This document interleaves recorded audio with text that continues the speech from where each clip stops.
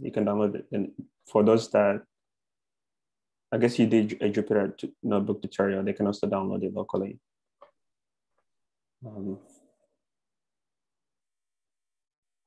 Yeah, so I'll put that up also up on the website too. Okay.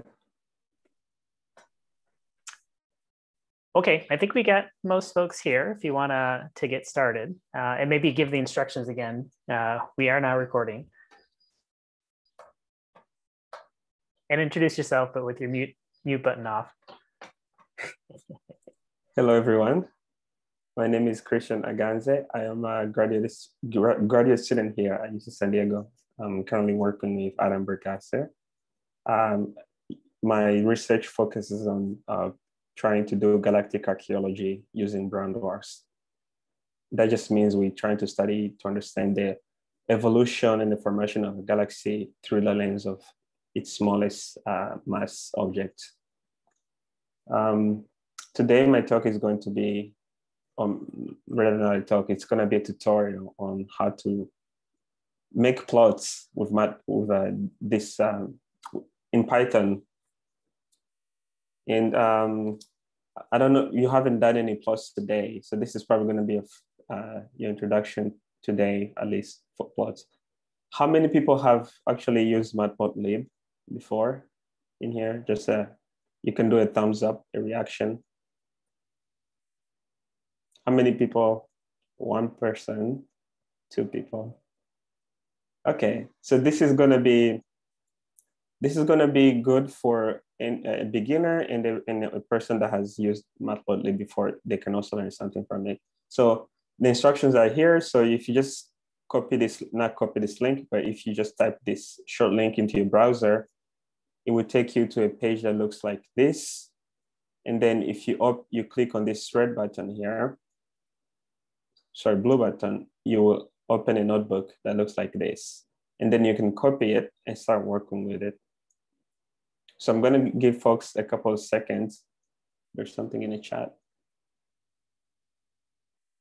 So Adriana, you said not me what?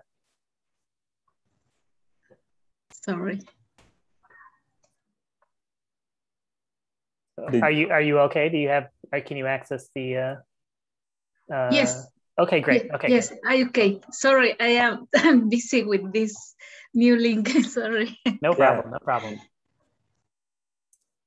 So can everyone give me a thumbs up if they access the link? Usually people, or maybe, okay, I see thumbs up from everyone, almost everyone. If you're still struggling with the link, that's fine. You can just follow through what I'm doing.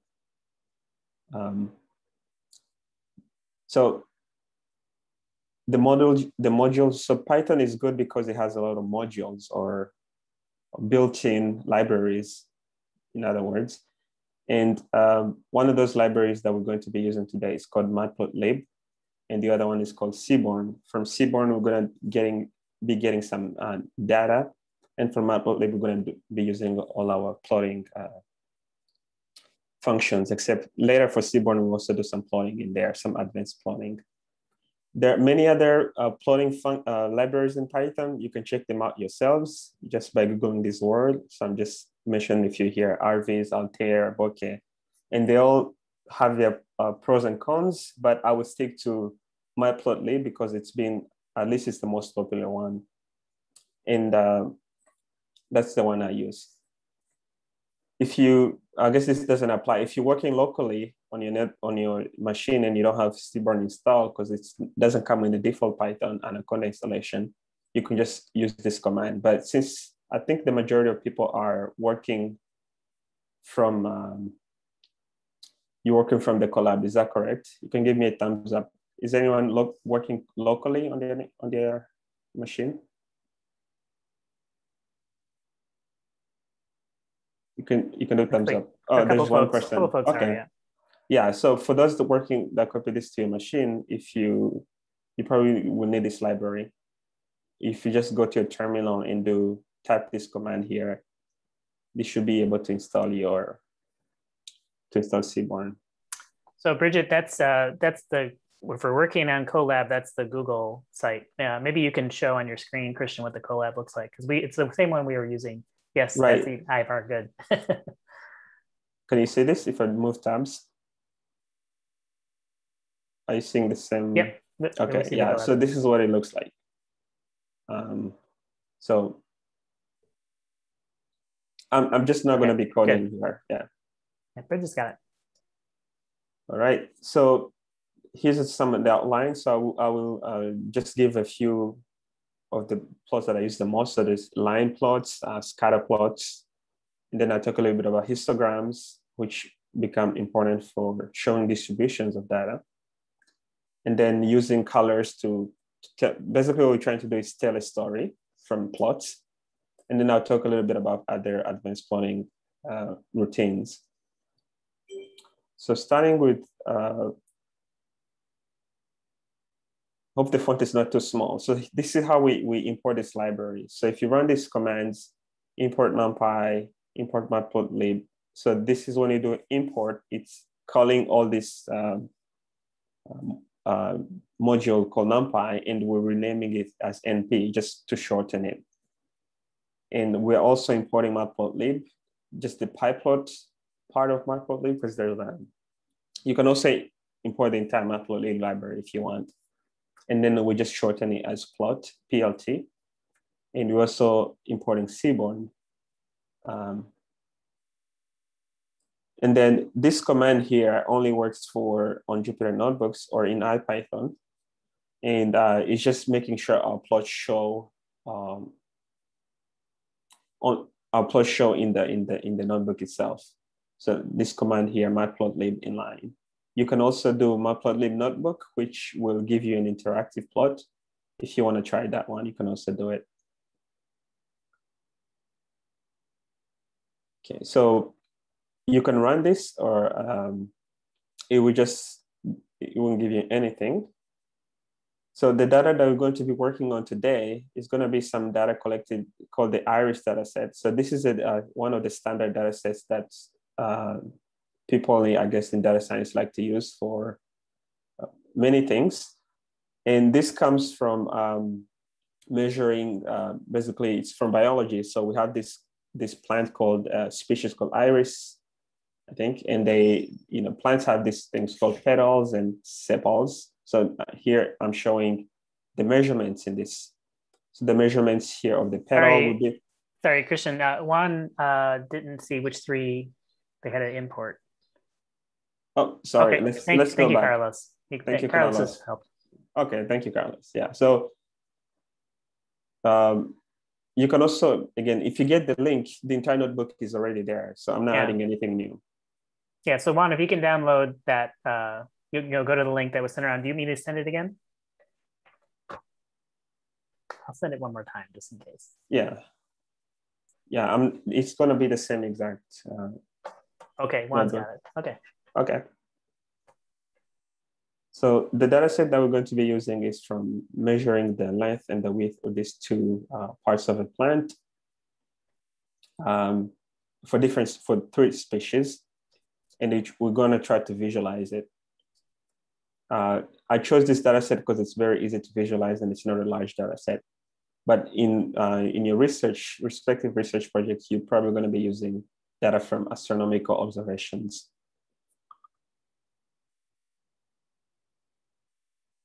Sorry.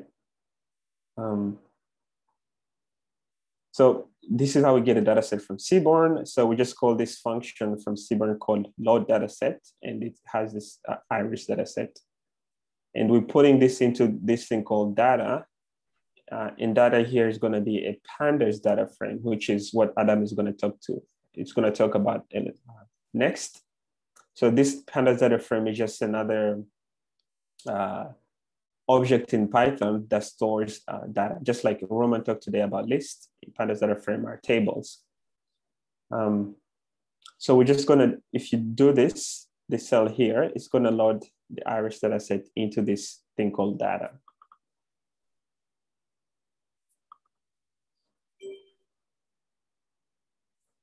And then this is what, let's oh, there's a spelling error here. I meant to say preview. So if you want to preview, again, this is something Adam is going to talk about later when he talks about pandas data frame. But if you just do data.head, it will preview the top 5 columns. So column 0, column 1 to column 4. And just to see what's in this. So in this data set, we have the length of the sepal, the width of the sepal, and the same thing for the petal, and what species. So in this case, the 5 columns are for this species called Setosa. I'm not sure what this species look like in real life, but in the units here, let's just consider them to be arbitrary. Let's just consider them to be, let's say, centimeters. This is not going to be important for what we're visualizing here. Is this good? Everyone's following? I haven't lost anyone. So we're just visualizing the 5. We haven't made any plots yet. We're just visualizing the 5 columns of the data. It's always a good practice to just look at the data before plotting. And then let's start with the first common plot, which is just a line plot. And so I'm going to walk through the syntax. So what this looks like is we call this thing, again, remember plot is from our Matplotlib library. We renamed it PLT. And when we do subplots, it gives us these 2 objects here, which is a figure and its axis. And usually we don't plot on the figures. All the plots are made by on the axis. So here we're going to do ax.plot. And then, by the way, in this notebook, I also have a link to the documentation so that you can see all the options that each function provides. So ax.plot, we just take in the x. So here we're plotting on the x-axis, we're plotting the sepal length. On the y-axis, we're plotting the petal width. And that's all it does. And then once we do that, we can also set the properties of this axis. So we can name the x-axis, put numerical labels on it. And also, I'm assuming Norma talked about this, everything that has a hashtag in front of it is a comment. So this line will be ignored. Only lines that are in black here will be run. So what this outputs is this figure here in the notebook. And we can see that there's maybe a 1-to-1 correlation between the sepal length and the petal width. Can everyone run this part of the notebook and see if anyone is struggling, or if you have any questions about the syntax?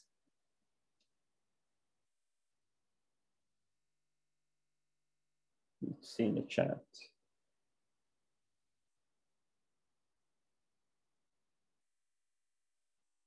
Okay, so this is straightforward. However, this plot doesn't look very intriguing. So there's question. Yes. The sentence fig, what is your function? So would you mind repeating that? In the for fig. Yeah. Mm-hmm. What is your function?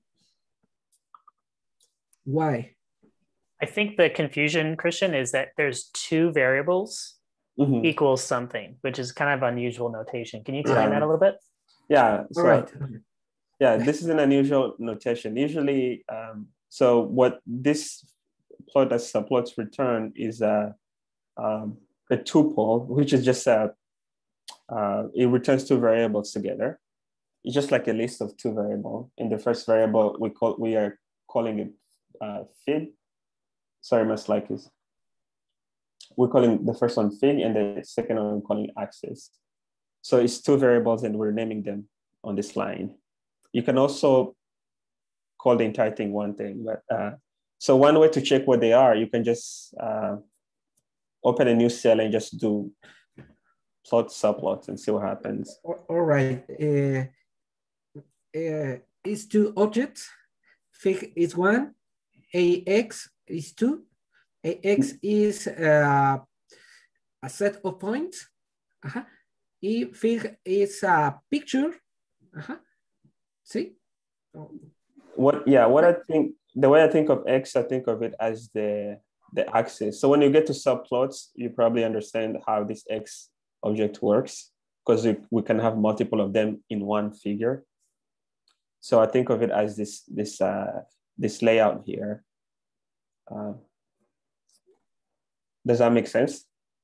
Okay. Maybe when we get to subplots, you understand better why this X is different from fig. So all the plots are, all the plots are done on this X object here, not the fig. That's just how, and then just something to keep in mind is this is one way of using Matplotlib. The link to there's so many ways of, every single thing here in Matplotlib can be changed mostly. That's how they designed this language. So it's, so just to keep that in mind, you're gonna find a lot of syntax, but this is what I like to use, just for personal preference. So the next thing is the step plot, which looks the same syntax. Instead of doing ax.plot, here we're gonna do ax.step. And this is kind of like a line plot, but we said we're going in steps. Still doesn't look super intriguing. And I'm still labeling everything here. So I removed those comments, but I'm still labeling the X and the Y axis. And you can say we're telling the story that, you know, the petals width increases with the sepal length.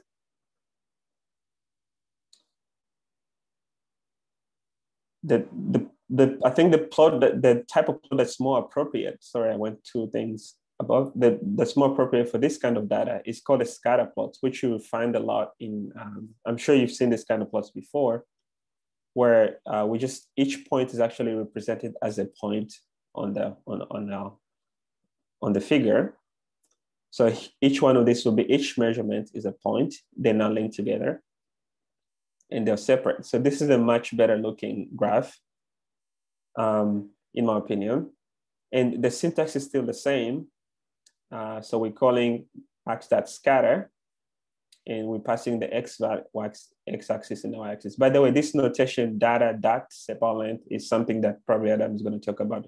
It's just a property of this Pandas data frame.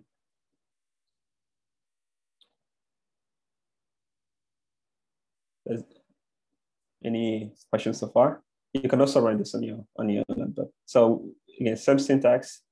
Instead of using that plot, we're using that scatter. And then, so sometimes, or most of the times in our data, we actually have uncertainties in our data, meaning there's some error bars on it. In this data set, there's no error bars, so I'm going to create my own. So I'm going to choose 10% of each point, just to make it the error bar. And here I'm just going to go do a little bit of Pandas syntax and to integrate something Roman talked a little bit today about for loops. So this for loop here goes, so the syntax is for this variable named column. In each one of these columns, I'm going to create a new column called an error column. It's just the name of that column. So you take the column and you add underscore error in front of it. And then I'm going to add that 10% of each data. I'm going to make that the error. And then looping through. So for the first iteration, the column here will be sepal length. Column error will be sepal length error, and then data will be, you just take that sepal length, you multiply it by 0.1. You see probably more of this, Pandas syntax later on. But what I'm showing is just, I'm creating a new column to the data. And then I'm displaying that data again, and I've added these columns here. The way we plot error bars in Matplotlib, we use this function called error bar, which now will ask you to provide X error and Y error. Notice that different syntax here.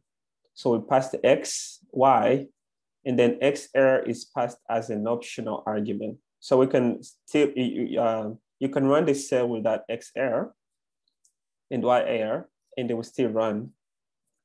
And then the format here is saying the shape of this is going to be a circle. So we can use markers that are triangles, we can use rectangles.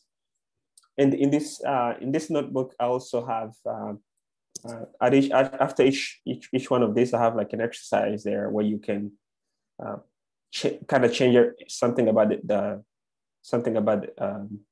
plot that I just made. So the key takeaway is here is that you're introducing the new syntax of optional arguments, X called X error and Y error. And then we just display those errors nicely.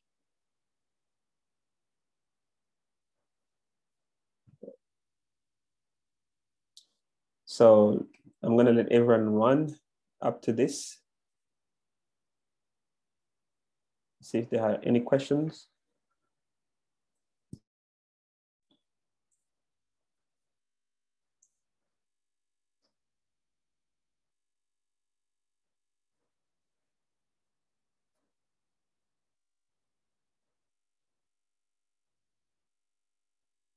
Okay, since there are no questions, I'm gonna go to the next kind of plot, which is distribution plots. So we're gonna start plotting histograms. So to plot, histograms are a good way to represent a distribution. So for example, here we're gonna plot a one-dimensional distribution of the sepal length. Feel free to change this to another column. So the syntax is that we're calling ax.hist, which just does a one-dimensional histogram. So on each one of these will be the number. So it returns this thing, bins, so all the bins and the edges of the bins. So each bin here, so for instance, this bin start, well, you can print it and see this one is centered around 4.5. This bin is probably centered around 4.7 and so forth. And the exercise that I have here is to change the number of bins and see if the histogram looks better. So, and also you can print these bin edges here and see what those numbers are actually. And this just gives us the number of plots. You can see that most of the sepal length is centered around 6. In this case, we said these things are going to be centimeters. So let's say 6 centimeters.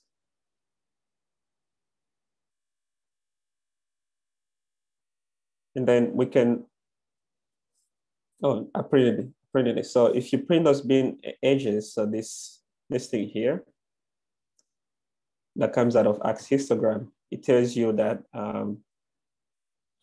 the number of points. So we have 9, 23 objects, 14 objects, 27 objects. So we have 9 objects between 4.3 and 4.66 and so forth.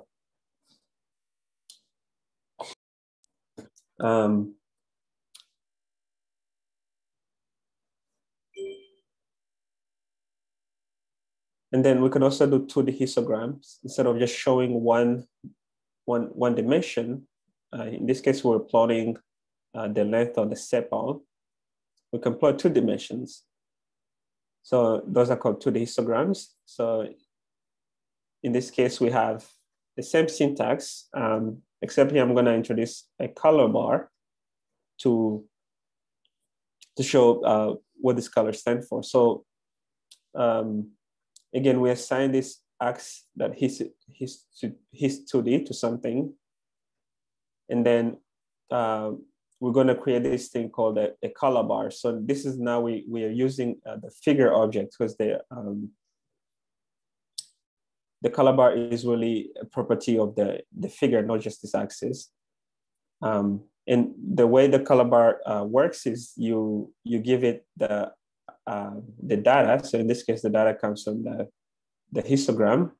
And then you give it the axis that you want to plot it on. So this is going to be, on this axis. And then there's some optional, the rest are optional. The X is also an optional argument. And then you can make it either vertical or horizontal. And so there's so many options. And I linked that to the documentation for you to discover. And the exercise that I have here is to, let me see, is it to change the number of bins? You can change the number of bins.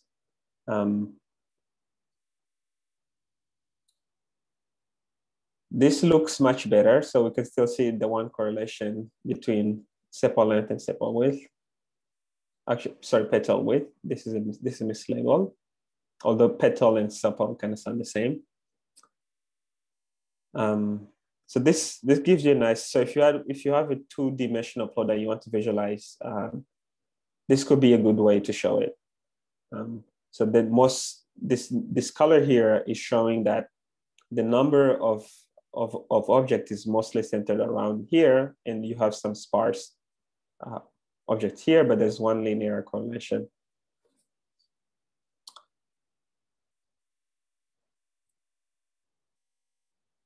Any questions about histograms and 1D histogram? One thing to do is when I want to plot something in Matplotlib, there's this thing called a Matplotlib library. So there's something in the chat. I think I need to do my own test to see how it works.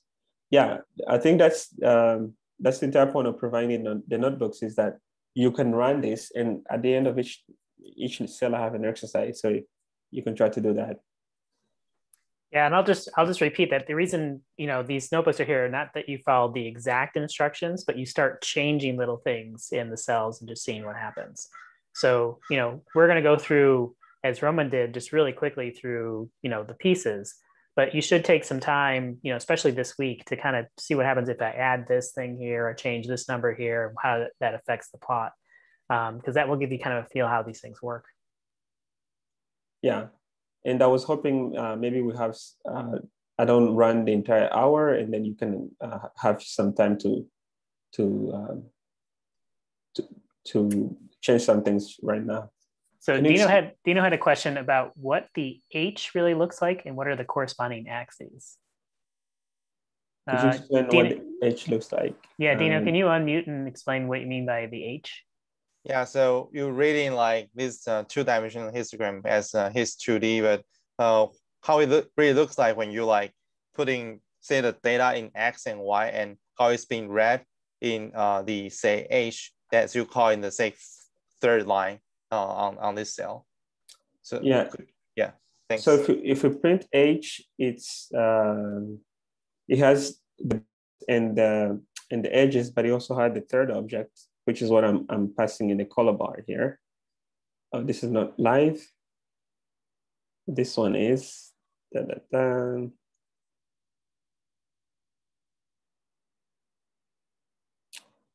you see? I changed the notebooks. Can you see this? Yeah. Right. So HU still has the same. Has 4. And then the good thing about using Jupyter notebooks is you can directly look at the documentation. So let's do that. And while you're typing that, just to point out that that first big bunch of numbers there is the numeric representation of the figure that he has above there, right? So those are the numbers that make the colors, basically. Yeah. So it's this matrix, I guess this, although you have to be careful about how it's flipped. Yeah, it is flipped, you're right. But I think yeah. And then, so let's look at what each one. So if you do this, any function in the Jupyter notebook can do, if you put a question mark after it, you get the documentation, if people wrote documentation. So so this says that you pass in X, Y, and there's some optional, the number of beans, the range that you want to constrain. And each one of the input has further explanations in what kind of data type, whether they want an integer or an array and so forth. And then you can also normalize it. If you want the histogram to be normalized, you can pass this density to be true or false. You can also weight your histogram. And then this is just to put the color values on the color map. So if you just want to limit your color map in this region, and then what it returns the 2D arrays, which is this thing here that we're talking about, of how many points are in each one of those little grid points. And then it returns the edges of the x-axis, the edges of the y-axis, and this image here. And this image is what I put in the color bar. If you want, so this image is another object. I don't know if we'll talk a little bit about objects in the next sometime. Yeah, but it's another, just another Matplotlib thing, and then you pass it into the color bar, and then you have a nice color bar. So this is why I did H-1, and -1 just means the last one, or you can also do it, I guess H0, H1, H2.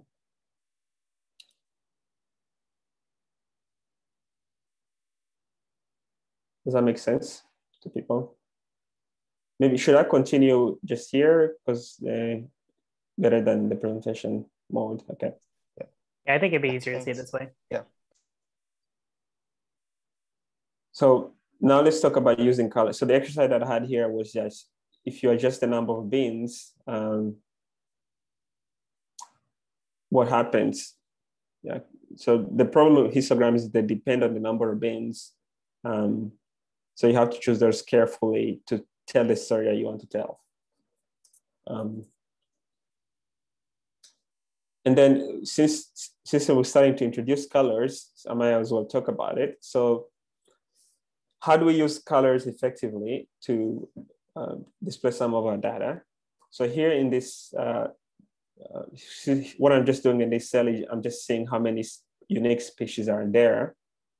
Because remember, data has 5 columns. Is it 4? Let's just check. I also added more. So data has this column called species, and I wanted to see how many of them do we have. So I'm just using this numpy.unique, which is from a different library, NumPy, but it shows you how many unique things you have in a list. So we have 3 unique arrays, and I'm going to break them. So I'm going to break the data frame into 3 arrays to plot them. This is like the painful way of doing it, but let's just go with it. So I'm going to create a new data set called Setosa data. So that's for the Setosa species. The syntax here is that I just do data species equals Setosa, double equal sign. So this returns a bunch of Boolean variables, true or false. And that will create a small data set called the Setosa data. And I'll do that for the other 2 species. And then to change the colors, so the syntax, you just do color equal. So we're still using the same thing, the same syntax. So figure axis equal plus subplots. We're carrying this figure and ax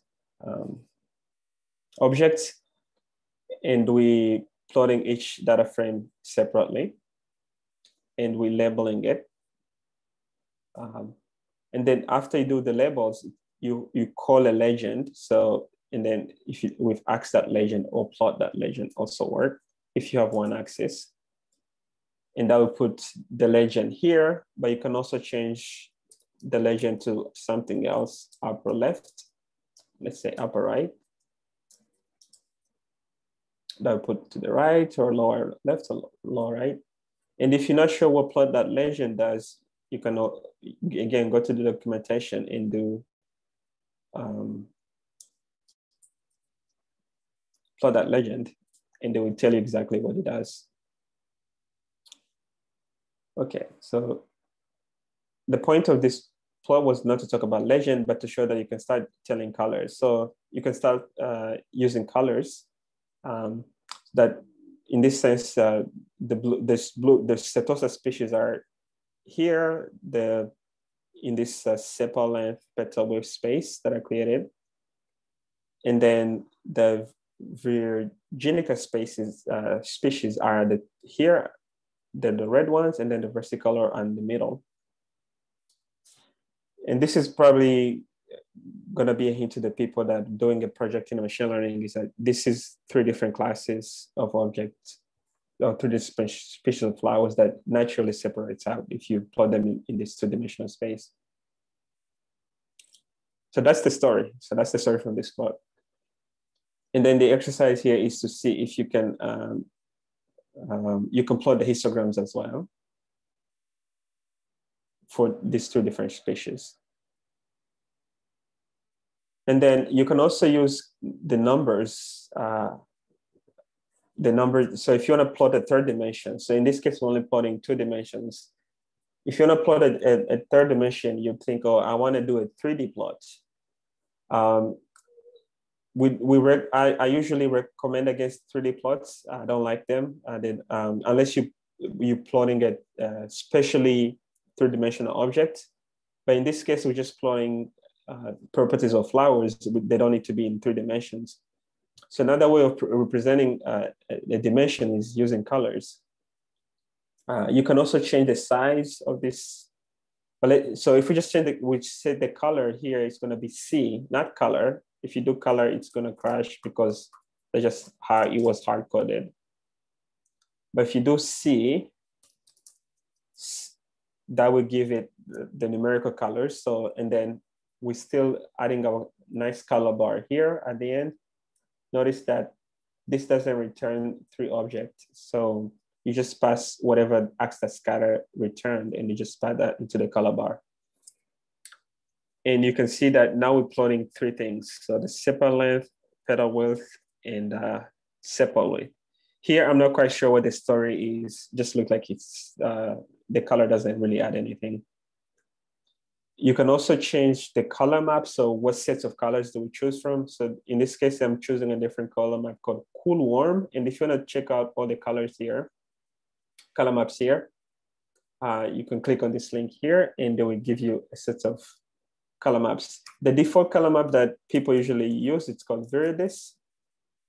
And if you've seen those gravitational wave papers that they published early with the LIGO team, they used to use this color map called Viridis, because it shows really well the difference between on the image, and also shows it when the image is in grayscale. So if you're to print this in black and white, the Viridis color map still works really well.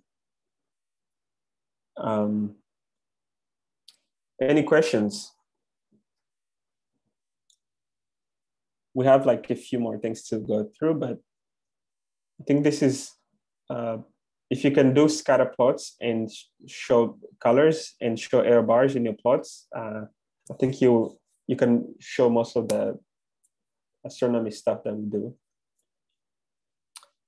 And then let's talk a little bit about subplots. To be honest with you, I don't quite understand exactly all the intricacies of Matplotlib, like where the subplots come from, how they use them, but this is how I use them. I usually think of them as rows and columns. So you remember here we're using plot subplots and we're not putting anything in this parentheses. So now we're gonna change that, and we're gonna start putting things in this parentheses. N calls here is the number of columns. So we're gonna do 2 columns. And then you can also, later, we can also change the number of rows, but let's just do columns right now. And you can also change the figure size. And if you want to know everything you can put in this plot subplots, again, you can do plot subplots, and that will give you all the options and what it returns. But for now, let's just stick with the syntax.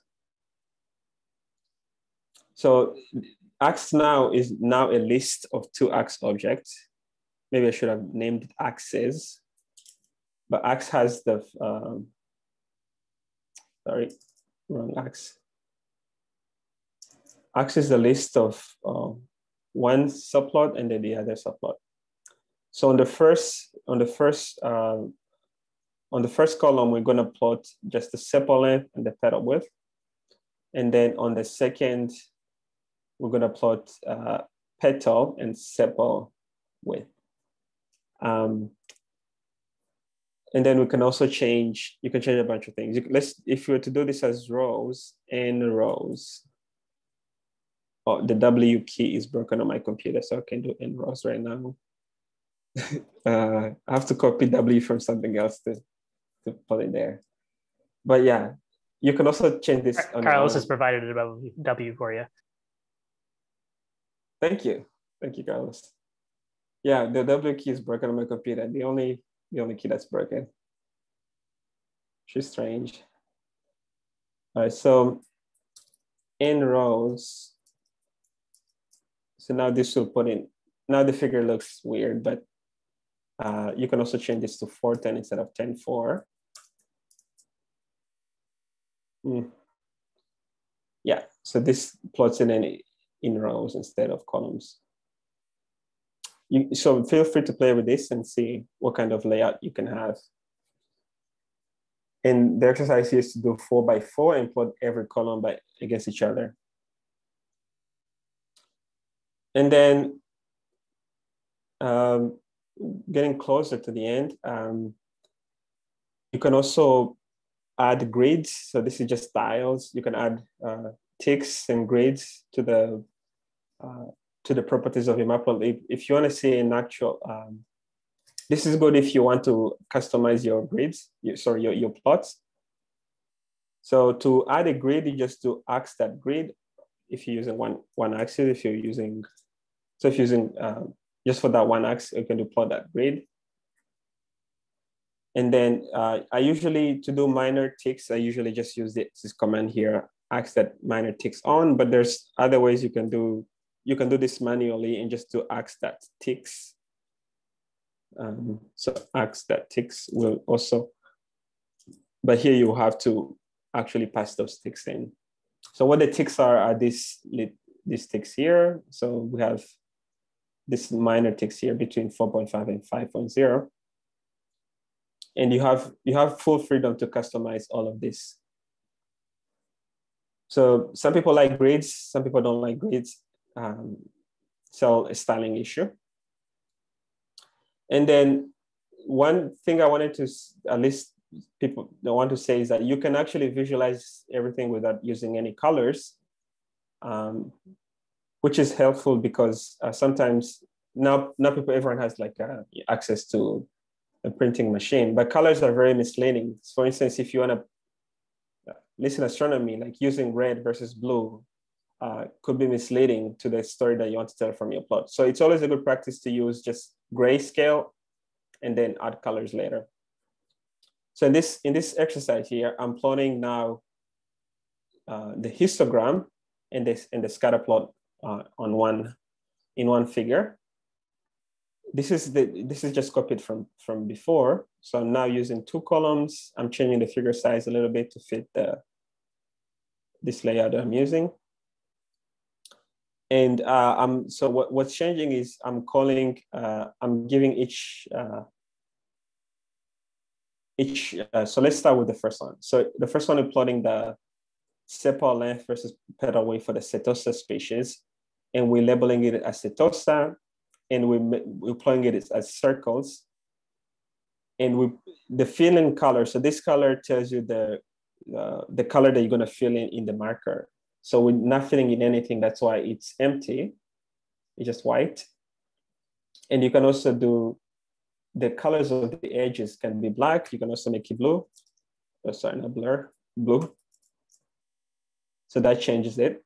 So feel free to play with everything. But the point I want to take from here is that you can actually visualize these data sets without using any colors and be able to tell the difference, that the Setosa species are here at the bottom, which is this histogram here.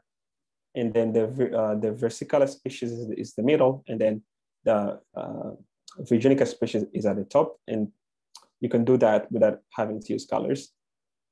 Just playing with this the colors of the edges. And for the histograms, you can play with what we call the width of the lines. You can play with the line style. So this is the dotted line style. You can also use like a point dotted line style. Oops, that doesn't work. Maybe it's pointed dot. Right, so that's a different kind of line style. And so feel free to play with this and see what kind of layouts you can get. So since we're getting closer to the end, there's some default styling in Matplotlib, and this is how you call them. So if I just want a grayscale style, so this is just going to take care of all the ticks and all the colors and so forth. And this, probably some design person thought about it more carefully. And there's this style called the grayscale. So the way you call it is you use this command called width. This will just make sure it's only displayed in this cell. It doesn't bleed over to the other cells. And then don't worry about the plots, because I'm just copying everything I did here. And this just will plot everything in grayscale. And then there's another one that I like to use called 538. And this 538, I think, is the same style they use to display like election results. You have a really nice grid, and there's no, it's all a matter of preference, but you want to make sure that the styles doesn't take away from the point that people want to get from your plots.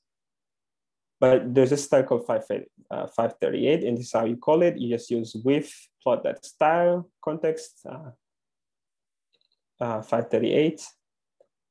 And that just gives you this really nice layout.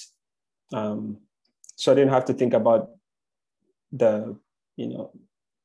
all of this. Of course, you can change all of this manually in the Matplotlib documentation. This is just styling thing. And then here, the only thing we've showed is scatter plots and histograms. But there's some advanced visualizations here. So what I like to do is there's some, if you go to these links here that I posted, you can just go to the gallery. So if I click to the Seaborn gallery, so we're moving to the next, we're moving from Matplotlib now, we're using Seaborn. So if you just click on this first link, it will take you to a bunch of examples of interesting plots that can be overwhelming. And you can say, I want to plot this plot here. You just click on it, and they show you how to create a plot like this. So one thing that I try to plot is called a box plots. And these box plots are going to be from a data set called a planet data set. And this is just from the exoplanet catalog at NASA, and there's a source there. And this, you can pass the axis here. So let's just go line by line. So here I'm using the theme called ticks.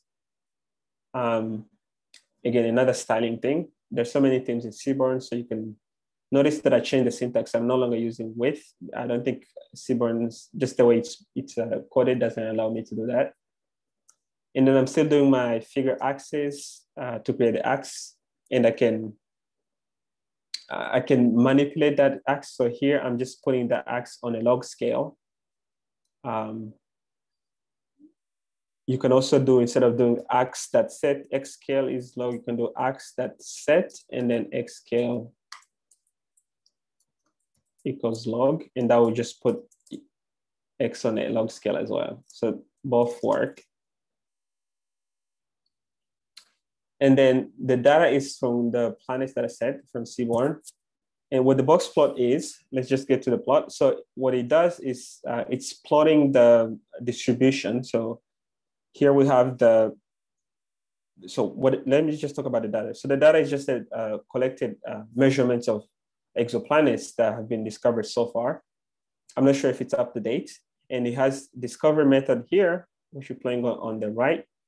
And then distance, I think this is in light years. And what's the center here is going to be this box plot here, just what where the data lies. So this would be the median, and this would be the on this side we have the third quartile, which is you can also change here, and quartiles are just like what's the 75% of the data. And then this will give you 25%.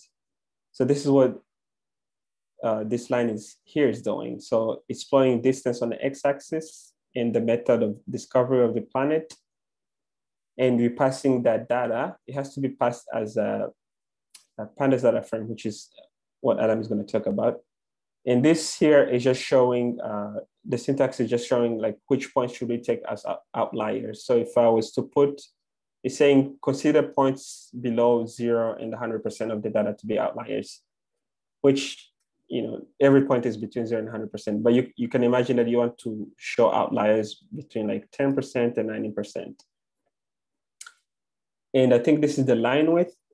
And then you can also change the color. So color everything separately, but you can also make this, since color is misleading, you can make everything just the same color. Oh, I guess it has a default color set. It has to just make everything some color. But, and then on the top of that, we're adding this strip plot, which is just, again, plotting each one of these data individually. And then this is just the last, we're just using grid again. Another way of using grid, we can just use also grid. This one was just doing grid on the x-axis alone, but you can also do a grid on the y-axis. I think that this would work. That y-axis grid is true. Okay, this also works to put a grid on the y-axis. The point is not to go over so much of the Seaborn library, just to show you that you can make really sophisticated plots and tell a story. So the story here will be that most of the planets are discovered by these three methods here: radial velocity, imaging, and transit. And the most distant planets are probably found using microlensing. And you can just tell this story from just displaying the data. And then I think maybe we're running out of time. You can also do things called heat maps, but let me just skip this and stop here to take any questions, because this is just a lot of information that I throw at you. So feel free to play with this notebook and consult all the links that are added in here and play with the exercise and see if you can learn something. At least you should be able to do a scatter plot and the histogram, and one the histogram. And that would be very useful in your research program. Yeah, and I'll just reemphasize that, you know, we're providing these not to be complete in all of the ways that you can manipulate and visualize the data, but so you have some examples to build off of. And you should be taking some time after this to go back through and play through and try changing different variables. And if something looks really neat, you want to learn more, you know, the best thing is that all this is so commonly used in programming that it's very easy to Google questions about how do I do this thing? How do I do that thing? It's very, there's a lot of help online for that. So yeah, any questions for Christian?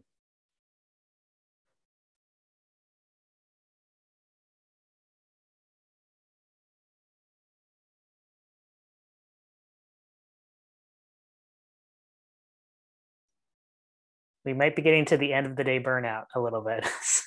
Yeah, same. Yeah. It has been very useful. I didn't know 3 days ago. Yeah.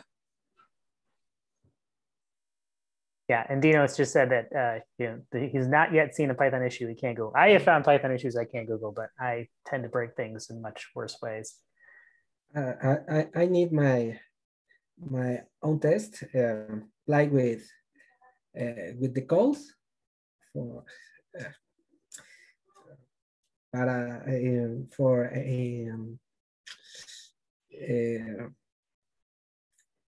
to see how it works. This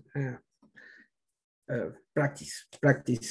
Exactly right. Yeah, and the great thing is because we use tools like Matplotlib all the time to visualize our spectra, to visualize the measurements we make, you will definitely get lots of practice. So yeah, this will definitely get more familiar when we don't just have an hour to go over it.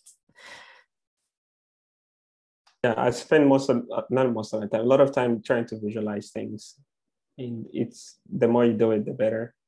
And some jobs are actually just visualizing data. Yeah, Christian does this much. Actually, both Christian and Dina do this much better than I do because they've been spending a lot more time on it. So they're definitely available to give advice, particularly if you want to make those plots really stand out. I have a question. Yeah.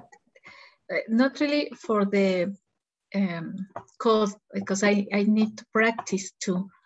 But the question is about the tutorial, the Windows where we have all this stuff. Is it's going to be accessible for us anytime, or you are going to give us kind of permit to use them? Do I understand? To make me clear? I think a little bit. So so certainly, if you have either Jupyter Notebook working on your computer, yeah, or you've been able to use Google Colab, obviously those are available all the time.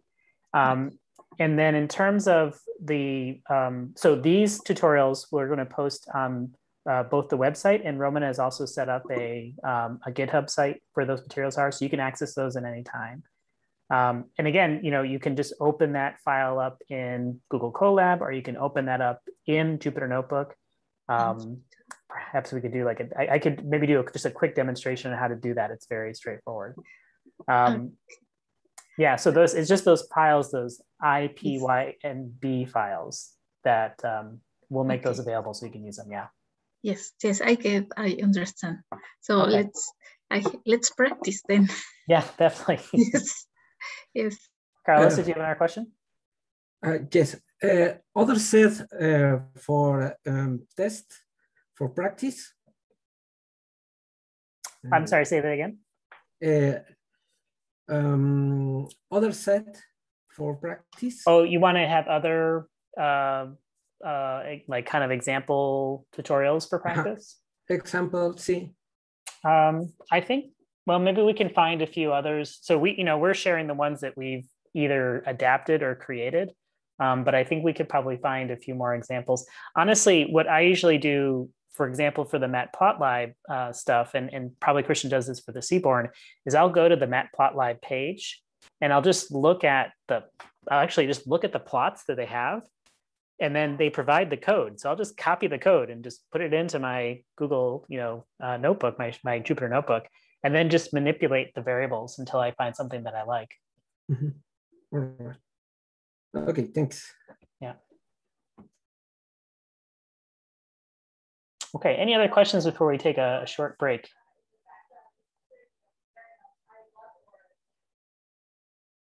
Okay. All right, so let's take a 5-minute break here. We'll come back at 5:05, and we'll have our last workshop of the day, and then you get a day off. So you can kind of rest a little bit, and you can start playing with some of these worksheets and sort of get a little bit more familiarity. And again, it feels like a very complex language. There's so many variables. It's kind of a weird notation in some cases that, when I started Python, it was very unfamiliar to me. It will get familiar as you do more. We will definitely have a lot of opportunity to practice. Okay, so let's take a 5-minute break. And again, we'll come back at 5:05 and finish up for today with Pandas.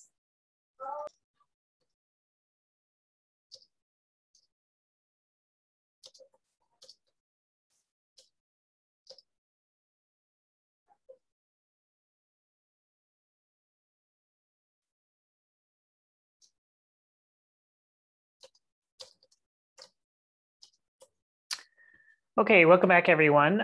We're going to now jump into yet another package, and there's a lot of them out there, and we're only touching the surface, but this is an important one because this is going to be about a package called Pandas. And Pandas is a software tool that allows you to work with spreadsheets of data. So basically, if you've ever used anything like Excel or Google Sheets, this is a code that allows you to manipulate the data that's in those kind of sheets. And we're going to find it's much more powerful than something like Excel or Google Sheets because you can do a lot more sophisticated operations. You can visualize the data In fact, a lot of the things that Christian was showing in terms of plotting information can be done pretty easily with Pandas as well, because it has its own built-in visualization tools. So if you can take a moment to click on the link I just sent there, that should take you to, I haven't actually tried this myself from the outside, but that should take you to same kind of Google Colab page. And I'll show you what I am seeing on my side, so you can see if that's the same. There we go. Okay. Yep, so here is the sheet that it looks on my page. And this is going to be very similar to what Christian did. I'm going to have a few little exercises interspersed in there and give folks, you know, a few minutes to kind of play with that and then kind of do the big reveal. So, you know, if you are you know, want to challenge yourself and try to answer those exercises, that's great. The solutions are also already built in. So this is not a test where you're being, you know, evaluated, but kind of a way to sort of play around and test your knowledge as we go through. And I may not get through all of the elements of this worksheet today, but I will leave it for you to explore on your own if we run out of time. Because I do want to be mindful that, you know, we've been doing a lot of workshops the last couple of days, so we want to keep it to a small scale. All right, so so this is what we're going to be. We're looking at this Pandas package. If you want to learn more, the documentation on Pandas is actually really fantastic. It's very clear. There's lots of tutorials on there as well. So if you want to learn more, you can go there. For this, oops, let me actually expand all these so you can see them. So for this one, we're only going to use two different packages: the NumPy that you saw previously in both Roman's talk and Christian's talk, and just Pandas. That's all we need for this workshop. All right, so the first thing we're going to do is we're going to start looking at how we can read in data and start to get kind of just a quick review of the contents. Now, one of the great things about Pandas is that it can read data from all kinds of sources. That includes just URLs, just different websites. And so for one of the other projects that we've been doing to sort of build tutorials for our code, we have a few databases that we've posted up there. And that's what these links are down here at the bottom. And in fact, I think if I click on this link, not sure what it will do. Let's actually bring it up. This is just a what's called a CSV file. Let me show you what that looks like. That looks like that, a lot of gobbledygook. But this is just a whole bunch of data that's comma separated. So all the different you know, little cells are separated by commas, and then there's a whole bunch of lines that indicate that. And there's about 1,500 sources in here. So it's a pretty sizable data set.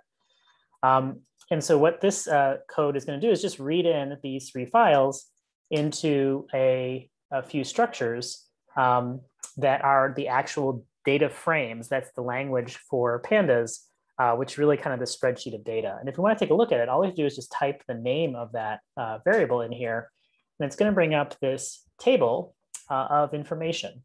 And it's shrunken down because 1,500 lines would take up most of my screen. So they're just giving kind of the first five and last five lines in there. But you can scroll across and see some of the values in here and all the columns at the top here. You'll notice that there's a lot of these NaNs. That stands for not a number. And that's what happens when you have blanks in your spreadsheets. It replaces it with this nan variable. And we'll see how we can use that to select things when we say missing data. We can either replace that data, or we can just ignore those rows that don't have those data in there. But this is just a nice way to kind of look through and see what kind of data we have in this. And again, there's a lot of information here. And this object is a Pandas data frame. So if you do type on any of your variables, you can always find out what kind of thing, Python thing it is. In this case, it's a data frame. And we can do a few like quick looks at the data by just a few functions here. One is just printing the head of the data. That's just the first 5 rows. Or we can look at the tail of the data, which is the last 5 rows. So that gives you sort of a shorter snapshot of those. And I scrolled through to see all the column names, but you can also access the column names by just typing this .columns. And that gives just a list of all those different column names. And then finally, if we just want to see how big our data is, there's a few commands I've put here that's primarily this len, which is length in Python. Length is able to interpret all kinds of different objects and figure out how long they are. In this case, it will tell us how many rows, and then the length of this column list.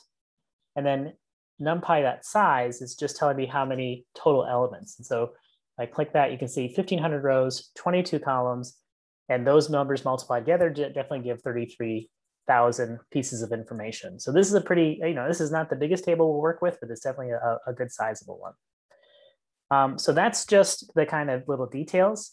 So what I'd like you to do, if you've gotten the Python notebook up, and if you haven't, please go ahead and use the chat window to ask questions, but take a moment to just play around with these. In fact, instead of using DF spectra, insert these other table variables, either DF sources or DF photometry, and you can just copy and paste and put those back in there and see what the different tables are giving you in terms of information. So take a couple of moments just to do that on your own. And again, if you have any questions, you can put that in the chat window or just voice up.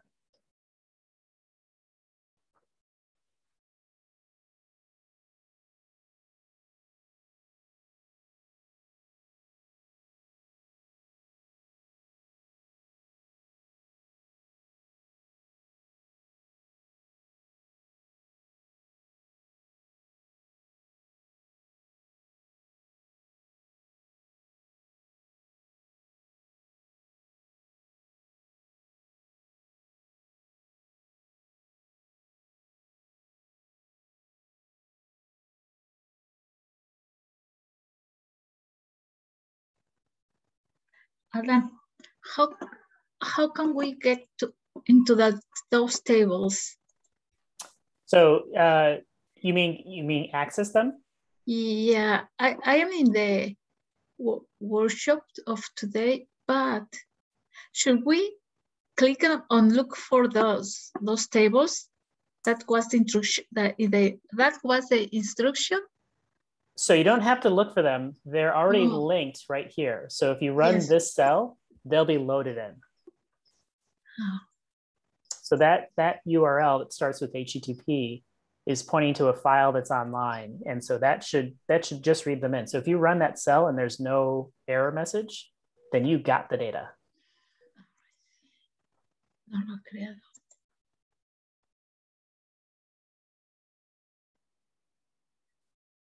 Oh, yes. Error. There is an error. Oh, no. Okay. Sorry, did you run this first cell up here where you import the packages? Yeah. No. Okay. I think that's my error, right? Yeah. So, this is so big. That's okay. This is the start. Yes. Well, I have a lot of numbers now. Okay, that's what we like. Lots and lots of data. Yeah. All right, so let's so good. So you're all set. You got that working, Adriana? Yes, I guess so. I am seeing a lot of numbers and letters. I think it's okay, right? Yes, that's exactly what we want to see. Lots of letters and numbers, exactly. Even I don't know what it doesn't mean. Well, we know what some of them from our astronomy session yesterday, right? This designation, if you look on the screen, designation here, that should look familiar. That's like a right ascension and declination. All right. So some of them will look familiar as we get more used to it. But I hope to know what doesn't mean later. Absolutely. Thanks. Okay, so let's go ahead into our next part where we're going to actually start to access some of the elements in the table, and everything's kind of closed up, so you can expand it by just clicking on the down arrow there. And so, you've got lots of information, but of course you don't want all of it all at once. You want to select some certain things. Maybe you want to like shrink the table down and just get the parts of the table you want the most. So, just as a reminder, we can first figure out what are the columns we're looking at. I'm going to look at this DF spectra database first. And so here's the column names that come in there. And so I can use the column names to extract out just those columns of information if I use this bracket notation and single quotes. So I've taken this source key and just copied it down here between brackets.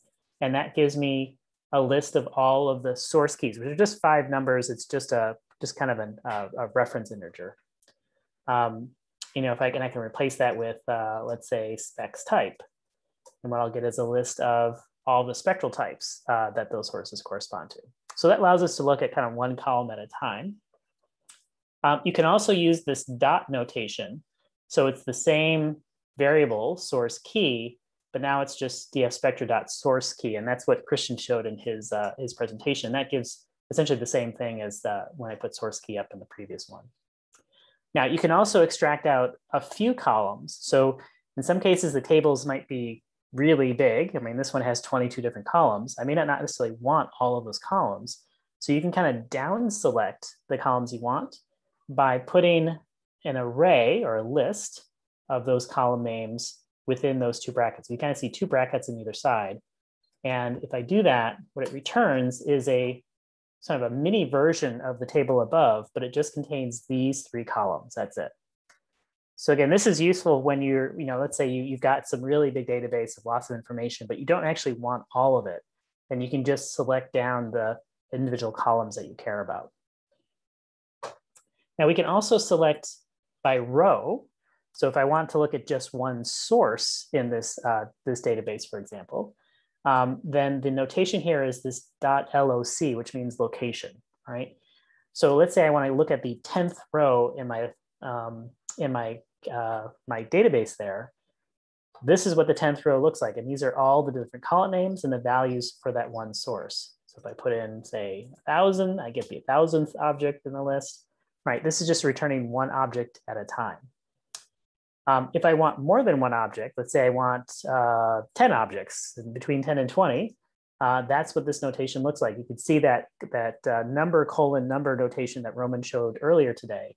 And that's going to choose the, I think, well, we'll see. I click on this. It's the 10th through 20th number of rows in the database. And, you know, for example, if I want to choose the first 10, I can use that :10 notation. That will give me rows 0 through 10. So it's actually the first 11 rows.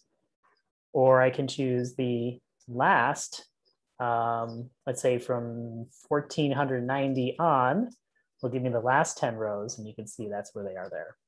All right. So again, these are just different ways of kind of slicing and dicing the database and getting out the parts that you really care about. And then we can merge these selections. So let's say I want to take the 10 through 20 rows and only show these 3 columns, then this command kind of combines those and just gives you a little mini table of just those 10 rows and just those 3 different columns. All right, so that's how you would kind of take out chunks of the table that you're interested in working with.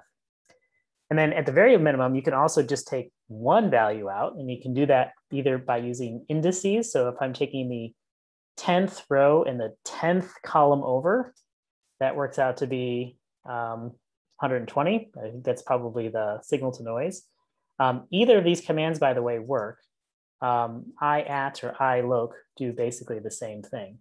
But you know, this is just like a graph, right? You're going to the 10th row down and 10 columns over, and that gives you that one value there. So that's one way to do that.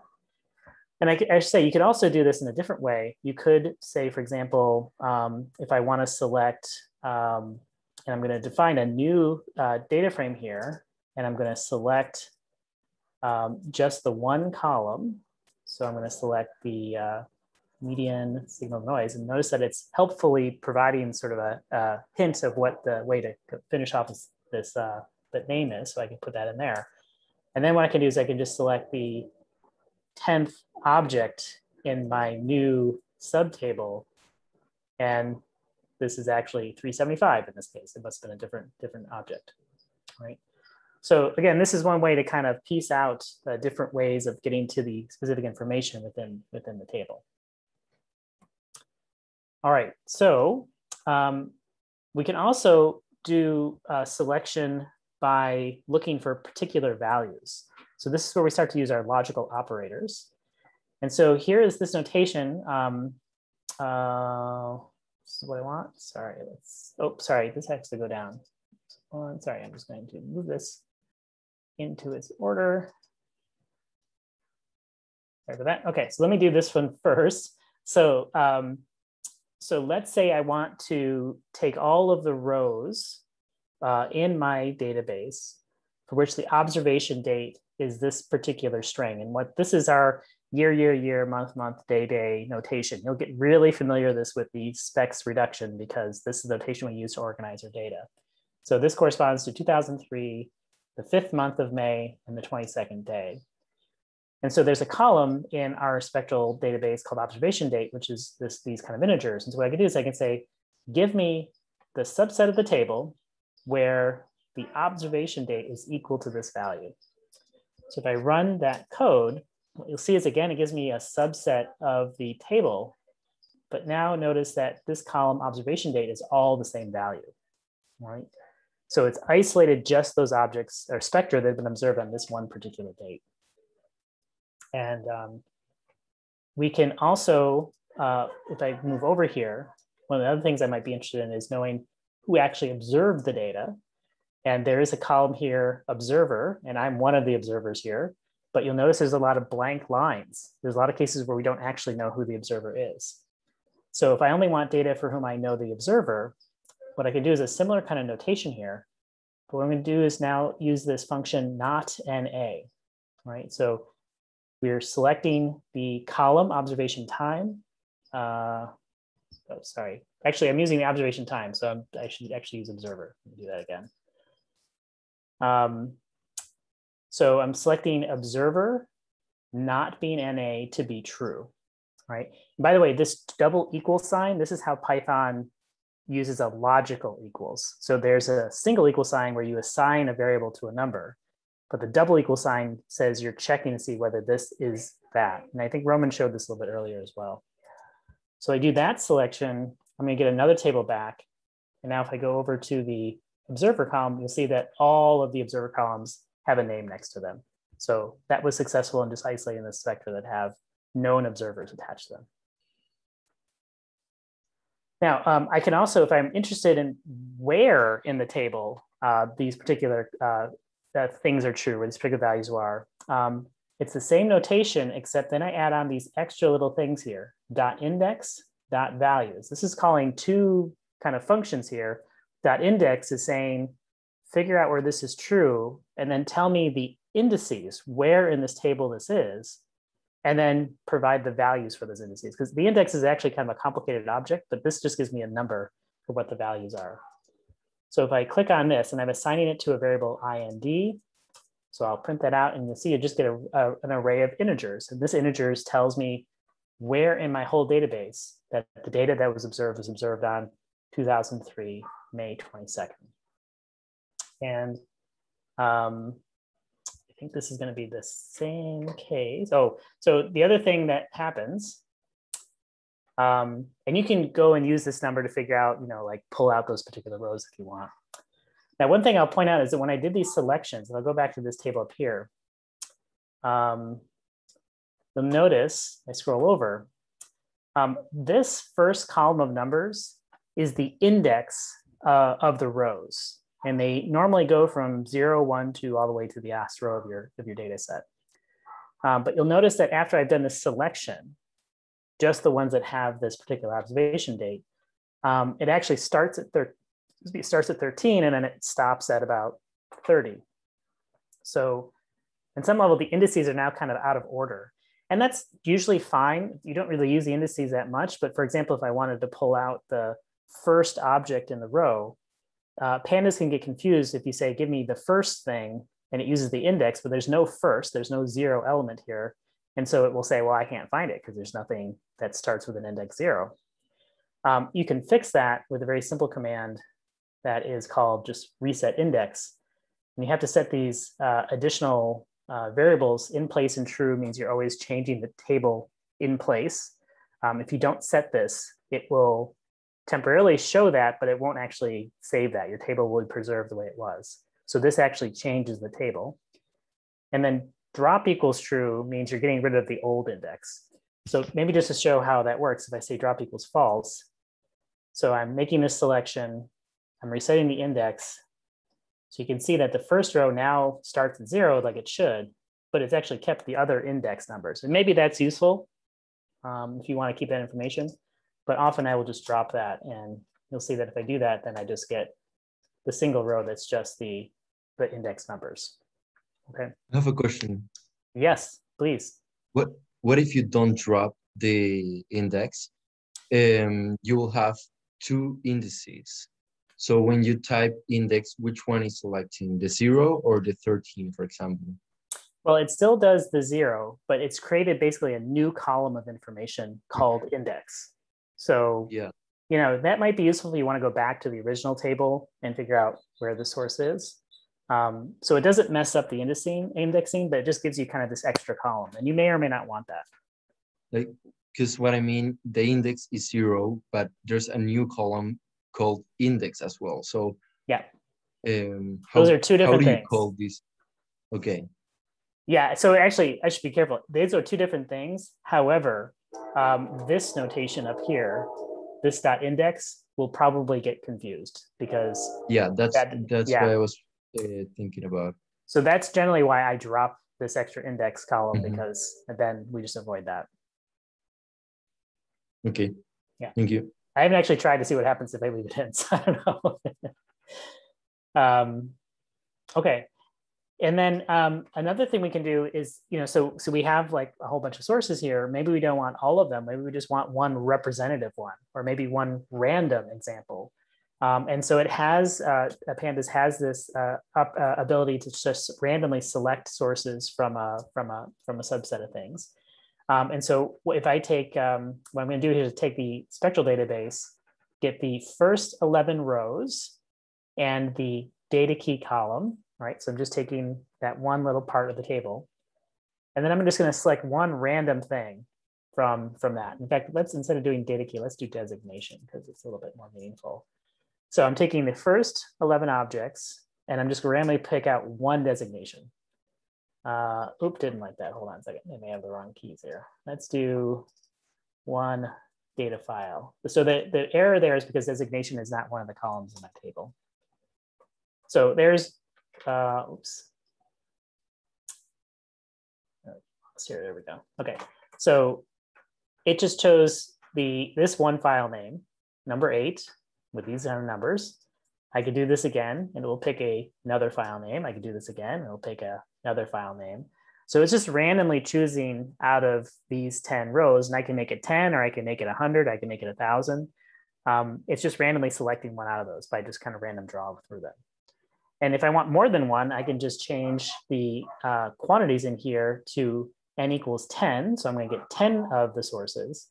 And in fact, there's a way you can also set it so it will replace those sources back in. So you're randomly drawing with replacement. So you can see that I choose 0 twice and I choose 9 3 times, but I don't choose 3 at all. All right. So that would be with replacement. If I do it without replacement, then it's not so random because I have 10 objects and I'm taking 10. I'm going to pick all of them at some point.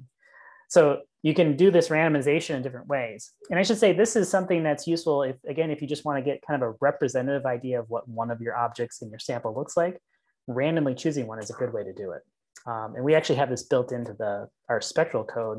There's a keyword where you can say lucky equals true, and you just get one spectra of anything you want. It's a good way of sort of getting a random sample. All right, now the next step here, if we want to do a more complex way of accessing subset or data, is we can actually set up a query string. And this is just a logical statement. You may see this in some other Python codes where we're looking at how to determine, like an if-then statement, for example, if this is true, then do this. So this is the same kind of notation. It's in a string here. And so what I'm going to do is I'm going to select from the same database all of the spectra in which the observation date is after 2010. So this is 2010, January 01. So this is one of the great ways of using numbers for dates, because it's easy to say if it's before or after a certain date. And I want all the spectra where the median signal noise is more than 100, so really high quality signal. So if I want both of those conditions, I can actually merge them together into this one statement with this query command. And again, what I'll get back is a subset of my table where those two conditions are true. So if I look at my table here, you can see that all of these dates are indeed after 2010, 2010-01, I should say. And if I scroll over to the signal to noise, which is way over here at the other end, right there, median signal to noise, you can see that they're all over 100, right? So again, this is a nice way to, get subsets of your spectra using these different criteria so that you can, just work on the data that you're really interested in. Any questions on these selection ideas?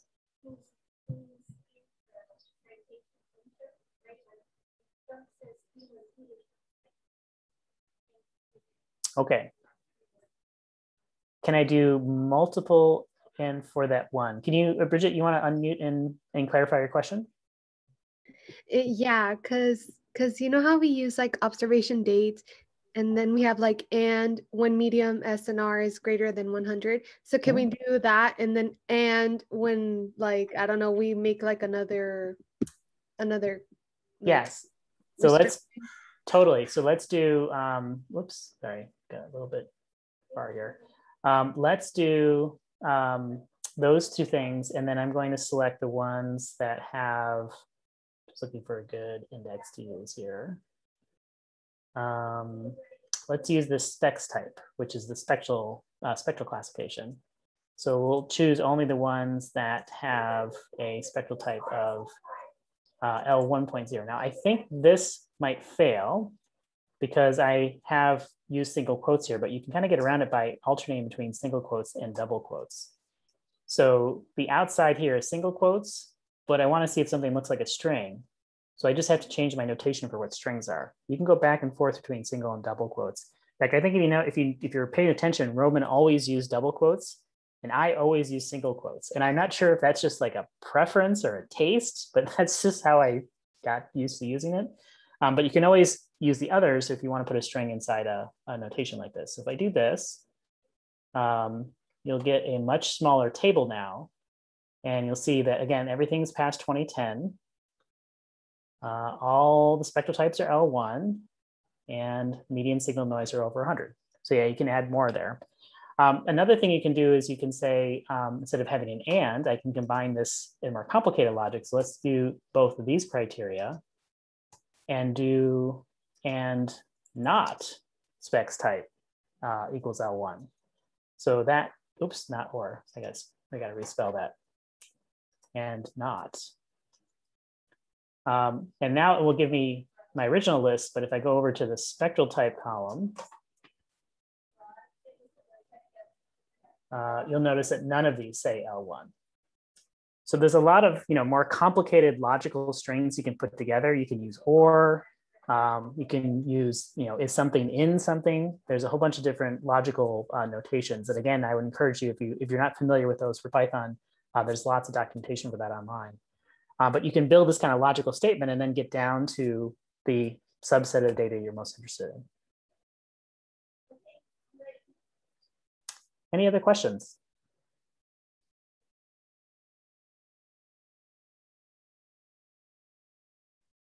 Okay. Does this include data from the actual date? It won't, because it's greater than. And just to maybe test this, let me actually choose a date that's in here. Let's do this 2010-0124. So I'm going to change this to 24. And if I use greater than, that's excluding the smallest value. And you can see that those have now dropped out. It just goes to the next date, 0125. If I do greater than or equal to, then I get that 20124 back in again. Okay, so that's the symbol for greater than or equal to, and that will be inclusive.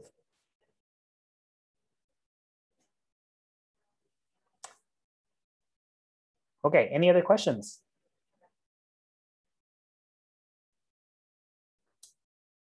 Okay, so I've left you an exercise to explore on your own, this challenge to kind of find this particular subset of stuff. I'm going to keep going on just to keep up with the time. The next part we're going to look at is how we actually manipulate the data in the table. So that was kind of selecting data. Maybe we want to actually do something with the data, right? We've collected this data, we should do something with it. And there's a number of ways that Pandas allows you to actually, create new columns, manipulate the columns that are there, maybe take two columns and combine them together to make another column. There's all sorts of very easy ways of doing these in Pandas.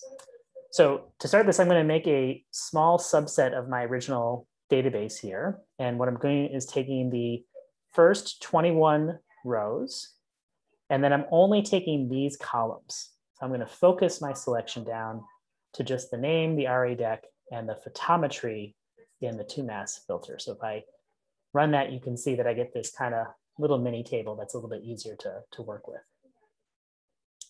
So now what I'm going to do is I'm going to first just change the names of my columns, because this is the name that comes with the database, but maybe J2MAS is a little bit too clunky of a name to work with. So I might want to just change it to J, because all of these are 2MAS, so that's kind of redundant. So the notation for doing that is this rename. And if you're changing the columns, then what you do is you're giving the columns parameter equal to dictionary. And the dictionary is a very simple one. The key is the old column, and it is assigned to the new column name. And then the next key is the old column and new column name. So it's this kind of notation. And the last parameter here, in place equals true, means I'm changing the table, right? If I just did this without in place equals true, I could display it and it would show the difference, but it actually doesn't change the table. It just temporarily shows that difference. So if I really want to permanently change the table, I do this in place and true. So if I type that, I'll get the same table back, but notice the J2MAS, H2MAS, and K2MAS have been replaced with these shorter column names.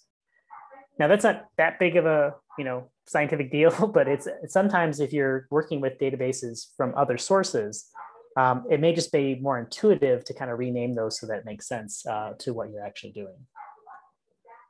Now, the next thing we're going to do is we're going to create a few new columns by just doing some math on the columns that are there. And what I'm going to do is I'm going to create these colors. And we talked about yesterday that colors are just differences in magnitudes. And so I'm creating 3 new columns that are colors by just subtracting the J magnitude or the H magnitude from the J magnitude, the KS from the H and the KS from the J. So I got these 3 filters and I'm combining them into 3 different colors. And of course, being scientists, it's not just the measurements we care about, but it's the uncertainties. So we also have to compute the uncertainties. And if you have done your basic error analysis, or maybe this is something new for you, we're going to treat these uncertainties, which are already in the table for the magnitudes. That's these columns here. Oops, sorry, going a little slow here. Right. So these columns here, J2MAS E. Oh boy. There we go. J2MAS E, H2MAS E, these are all the uncertainties, and they're much smaller than the values here. We're going to treat them as independent uncertainties, and that means we're just going to sum the squares of the uncertainties and take the square root. And that's what this mathematical operation looks like. We're using the NumPy square root function, and then we're taking the column, and this double star means raised to the power of 2. So this is an easy way to put square. Now notice we're squaring the column, but what it really does is it squares every single number within the column. So I can do that for my J error and H error. That gives me the J, H uncertainty. Same thing with H and K, same thing with J and K. So this is a nice quick way that I can propagate my uncertainties. So I get uncertainties for not just the magnitudes, but also for the colors. So if I let that run, I get a bigger table now, and I've got some new columns in here, and those new columns are indeed my colors. So there's J minus H, H minus K, J minus K. I can kind of quickly just check to make sure that that makes sense. Yep, this minus this, oops, sorry, this minus this is about 0.227, so that's good. And the uncertainties look like they're about the right size as well. All right, so that's a good check to make. I always see every time I do these operations, I just kind of do a quick check. I'm pretty sure Python is going to do it right, but sometimes I don't program it right. So I just want to make sure I check that it makes sense numerically. All right, so that's an example of making these columns. You can also do some quick sort of assessment of the quantitative properties of these columns. So for example, I can do this .mean function, which will give me the mean values of all of the columns in my table, including the ones I've just made. All right. There's also median and standard deviation. One that I particularly like is called quantile. So it'll take the 16th percentile, 50th percentile, which is the median, and the 84th percentile values in those ranges. and report those back here as a kind of new table. And then even better, Pandas has this kind of one-stop shopping quantitative summary called describe. And if I just write .describe on my table here, it gives me all kinds of things: the number of elements, the means, the standard deviation, the minimum, these quantiles, the maximum. So you get kind of everything all at once. So that's a nice way of kind of getting the sort of summary of your data in just one step. Now, as I mentioned, Pandas also has built-in plotting tools. So here's an example, and it's called by this function plot. So here's an example of a scatter plot that's just pointing different points across the screen. And so I'm plotting the X and Y values, and I'm throwing in the uncertainties with this X error and Y error variables. And I'm just pointing them to the columns that contain that information. So if I plot that, and where we go, I've got a nice color diagram like we talked about yesterday with the uncertainties that I've just made from my database. And I can also do a histogram. So this is a histogram of the J magnitude values. You can see that, for example, most of my sources are pretty faint. Remember, larger numbers for magnitude means fainter, but I got this one outlier here that's pretty bright. And then another visual plot that Christian showed a much prettier version of, but this is kind of the same version. This is called a box plot, and it's like describe, it's more of a visual summary of the data. So if I run this, and I have this one little parameter set here because it's a little easier to see these kind of stacked on top of each other, you get this nice little plot here that shows the range of all your values. Now, the one problem is that this uses the same range for all of your numbers. So for example, the declination variable is kind of overpowering my range. So one thing I could do to fix that is I can make a new data frame that, well, let's just choose the J minus H, H minus KS, and J minus KS values. And then I can just plot the boxes for those, and then I'll get something that shows me kind of the range of colors for those. And what this is showing is kind of the full range, the sort of median and 25 to 75%. And then in this case, I think there's a couple outliers in here. So again, these are nice, very nice and quick ways of visualizing the quantitative elements in your data set. Any questions on that?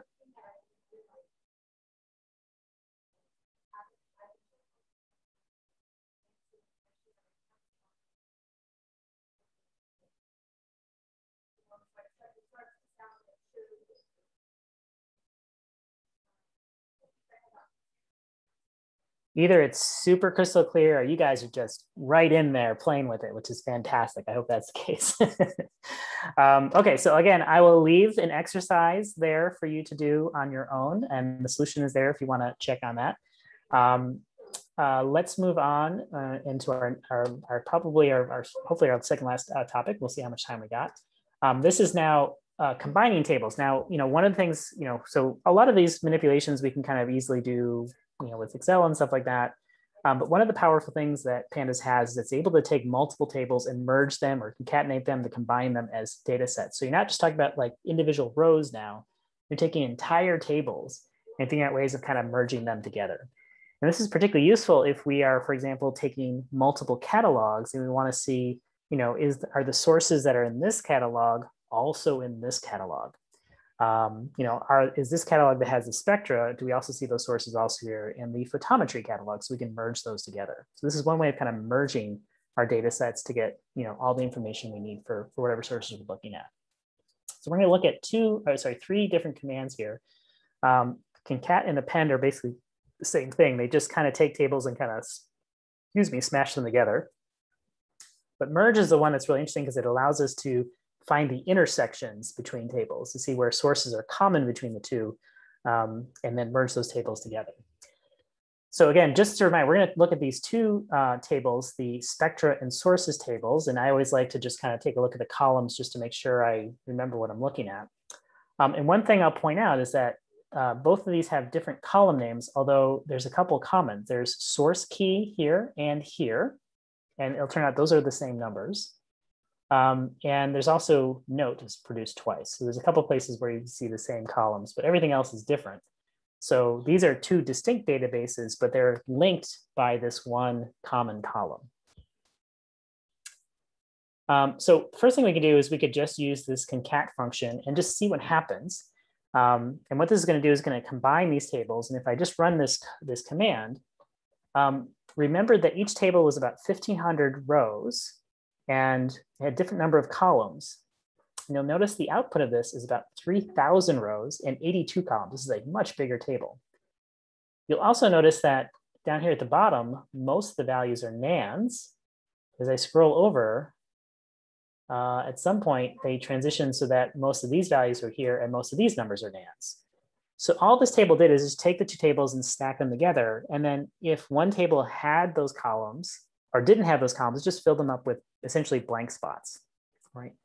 So this is literally the sort of like simplest thing you can do is just take two tables and just tape them together and just fill in blank spots for all the columns that you don't have information, right? And so that's why I get this big massive table. Now, I should say that, if you have a lot of tables that are very similar in structure, this can be useful because it allows you to, stack together all these and to make one big super table. An example might be that, if we're combining the data that's reduced over several nights, those tables should have very similar structures. So we can just concat them together and get one table that has everything. Sorry, Carlos has a question. Can we download this Jupyter to work on our team? Yes. Yeah, thank you, Dino. Thanks for feeling that. Yeah, you can download this directly, but yeah, I think it's just right in here, file and then download. So you can just download it that way. Now, there's another way. This is how we join them just by stacking together. There's another option you could put in which says join inner. And what inner does is it looks for the columns that are in common and just returns those. So if I run those, we're going to get a much smaller table that only contains these two columns, the source key and the note. And that's it, because those are the only columns that are in common between these two data sets. So again, this might be useful if you have different kinds of data sets, but you want only the data that's common amongst all of them. Then this will just focus on those columns and drop everything else. So that's another way to kind of smooth that merger. That looks the same, so I'm going to skip that. And then another way we can do this is using the append function. Oh, I think I know what this was. We're going to do another option, which is axis equals 1. So before we stack these vertical, we can also stack these horizontally.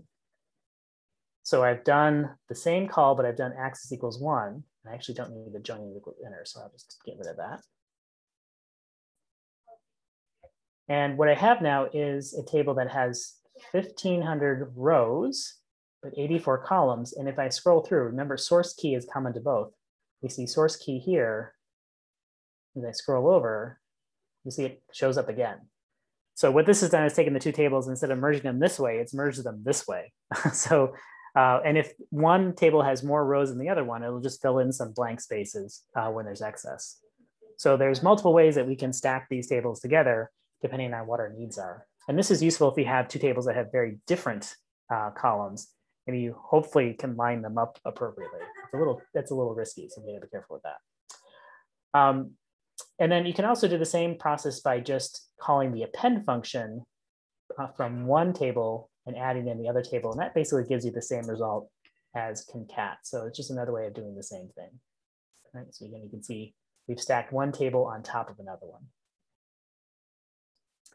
Now the next function is a merge, and merge takes those two tables and then figures out a way to figure out how to combine them so that they are, the sources that are in common are actually lined up.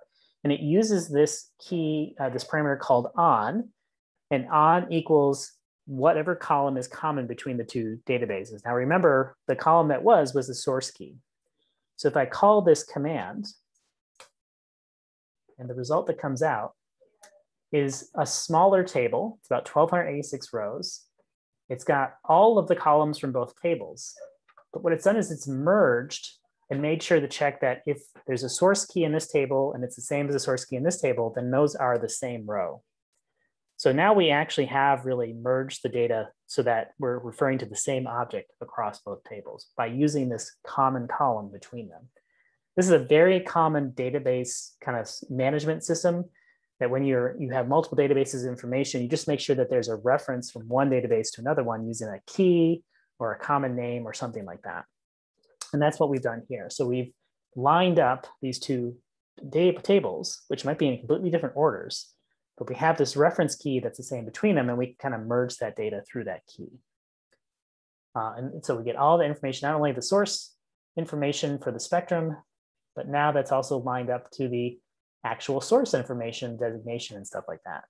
So that's a great way to kind of merge these data sets together. There's other options on how this is done. I'll leave you as an experiment to play around with those. Some of them give you everything. Some of them only give you stuff on the left side. Some will give you on the right side. So that's stuff to kind of play with. Now, one thing I'll point out is that the other column that was common between these databases was this note column. And you'll notice that these have actually been changed. Now we have note X and the other end note Y. So it's kept track of the fact that it's combining the source key, but it wants to keep those two independent columns and just make sure they're not overlapping. They just give them new names. And you can control that by just changing the suffixes. And that's this option right here. So if X and Y is kind of too esoteric, we can do the same thing, but just change it to note old and note new, or note 1 and note 2, whatever you want. Okay, so let's see. So, okay, so Bridget, you're asking if we get the result we use, then the on again, but with a different column name. So you want to change this column name, the source key column name? Not change it, but can we, if we have multiple column names that are the same, can we use like multiple ons? Like that was my question. Like, oh yeah, at the same time, or do we have to do one and then wait until we get that one and then like change that one and then change it again? So I don't actually know, because I've never played with one where you've tried to match two different columns at the same time. I can imagine that that's tricky because if one column matches up but the other one doesn't, I don't know what the cant code does to that, right? So I don't know what the hierarchy of selecting which one to match up on is what. So I think the short answer is I would suggest just using one column because that makes the most logical sense. But if you want to play and see if you can break things, definitely try it. You can try it with different columns, but they have to be both in there. And I say in this case, we do have two columns that are in common, but they're just note columns and they're actually very different kind of information. So I'm not quite sure how those will combine. But the best thing to do, Bridget, is kind of play with it and just see what happens. Oh, Dino actually answered this on the chat. Sorry. Yes, you can sit on to be a list as opposed to just one string. Thanks, Dino. I don't know what happens though. So, see what happens and see, see if you can interpret it. Right. Thank you. Yeah, totally. Any other questions?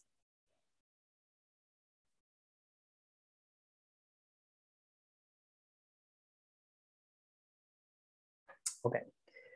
So let's close up and I'll just do the save part because this will be pretty short. And again, there's a nice exercise here if you want to play with that and see if you understood how to do the mergers.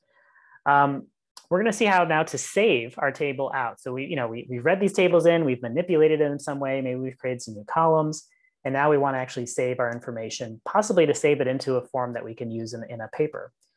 And so there's a few commands to do this, and they're all kind of worded the same way. It's .to_ and what format you want your output to be. So that could be CSV, it could be Excel. There's actually quite a long list of things. Now I should say, if you're doing this on Google Colab, you can save off these files and they will appear in this folder section here under the content. So right now, my content folder has some sample data that Google sort of provides everyone to play with. But you're going to see that these files will show up in here, and then you can download that if you want to look on your computer. So let's start by just combining some of the stuff we've done up here. We're going to merge our sources inspector table on the source key. And then we're going to select those sources where I have a symbed spectral type. So if it's blank, it gets rejected. I'm going to get the higher signal to noise spectra. And then I'm going to reset the index because that's definitely dropped a whole bunch of stuff. And then I'm just going to take these 4 columns from that table. So I've merged a whole bunch of stuff all at once. And fortunately, it doesn't take very long to run. So, all of that work, it's done it in a second or two. And now I've got a table of about 274 objects. And I've got the designations, the name of the data file, the true mass J magnitudes, and the spectral types from Zimbad. Now, I could save this off as a CSV file. If you recall, I read in my original data as CSV files. I can save it back out as a CSV file. And that, again, is just this .2 CSV, the name of the file. And I've set this other parameter index equals false. Again, just like the previous one where I had reset the index, if you don't set that equal to, so if you set, the other one we had to drop the index. Here we're just saying index equals false says don't save the index as a column. If you leave this in, it's not the end of the world. It just produce an extra column that just has a bunch of numbers in it, which you may or may not want. I usually don't want them, so I keep index equals false. So let me run this. And what it's done is it's saved this file on my computer, and I can see it if I refresh my folder system, there it is. And if I download that file, and I'll just put it in my desktop here, and I'll open it up, and you won't see this unless I change the share. But I've opened that up in Excel, and voila, I have a spreadsheet. Let's see, can you guys see what I'm seeing? Yes. My computer is kind of freaked out there. So, all right, so yeah, that's a nice little spreadsheet there. Sorry, I need to get myself back. Okay. So you can do the same thing. You can save it to an Excel file if you're into Excel. One that's particularly useful is saving it to a LaTeX table. So let me do that. And LaTeX is the command function that we're going to use for publishing our data. So there's just a particular layout language. Again, it's a little bit like programming, but it's more kind of just like a HTML style markup language. If I take a look at that file, so let me download that. And I will show you what that looks like once it pops up. Okay, so this is just a simple text editor. And you can see that it's reformatted my table or my data into this kind of very different looking language. But this is the language we use to display tables in our publications. So I've gone directly from the table that I've been working with to a table that I can now stick right into my paper, and I'm done, right? I may have to do a little editing it, but it's pretty much done, right? And so done all the sort of notation for this. So that's a very nice, efficient way of going from your analysis to something you can publish. Okay, go back. Now, there's other things you can save your pandas tables to.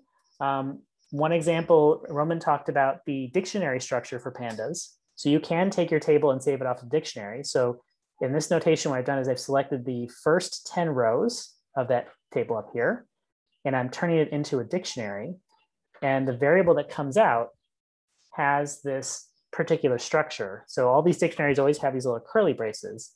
And so there's a key data file that points to another dictionary where every index points to the value for the data file. And there's another one for designation and J2 mass. So basically it's like reformatted my table into a set of sort of nested dictionary sets.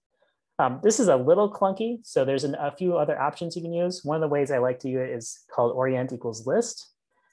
And what that does is make a dictionary, but now it's just each column name is a key and it points to a list. And that list again is those square brackets, a list of the values for each of those things. So this is just kind of turning my table into a set of lists. And the lists are going down by column. I can also change this by a list that goes across by row, and that's the orient equals index. Sorry, I'm getting the sun in my eye right now. And so now that index number, that's the first number on the table there, points to, again, a dictionary that contains the values for each row. So depending on how you want to organize the data, you can either sort it by column or you can sort it by row. Dictionary is pretty flexible for that.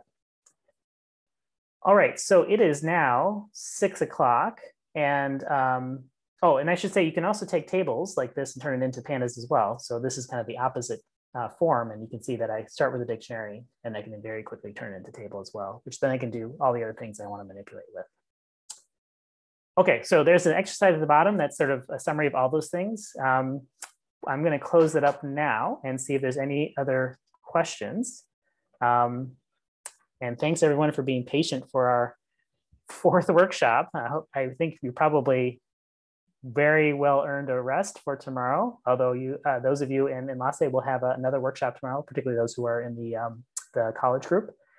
But what I encourage you to do is to spend tomorrow to play with some of these different workshop notebooks. And if you have questions, both Roman and Dino will have office hours tomorrow. Dino has office hours right after this. So if you have some questions right now, Dino will be available for that. But if you have any questions now, I'm happy to take them.